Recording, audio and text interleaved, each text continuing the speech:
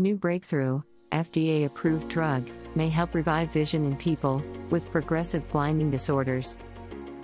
Researchers have found that Antabuse, disulfiram, a drug, once widely used to wean alcoholics off of drinking, helps to improve sight in mice with retinal degeneration. The drug may revive sight in humans with RP, and perhaps in other vision disorders, including age-related macular degeneration. A group of scientists had previously shown that a chemical, retinoic acid, is produced when light-sensing cells in the retina, called rods and cones, gradually die off. This chemical causes hyperactivity in retinal ganglion cells, which ordinarily send visual information to the brain. The hyperactivity interferes with their encoding and transfer of information, obscuring vision. However, the drug disulfiram, also called Antabuse, inhibits not only enzymes involved in the body's ability to degrade alcohol, but also enzymes that make retinoic acid. In new experiments, people discovered that treatment with disulfiram decreased the production of retinoic acid and made nearly blind mice much better at detecting images displayed on a computer screen.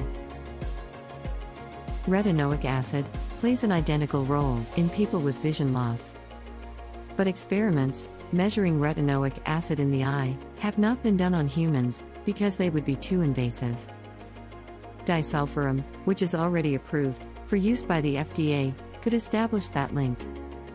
The researchers are planning to partner with ophthalmologists to conduct a clinical trial of disulfiram on patients with RP.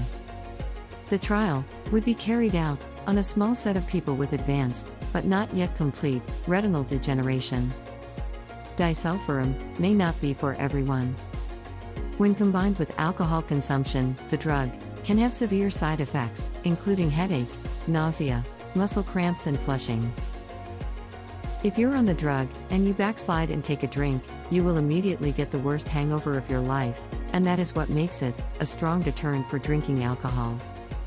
Researchers will work closely with ophthalmologists to find out the best way to benefit RP patients' vision. For the latest update of RP treatments, please subscribe our YouTube channel or follow our Facebook group.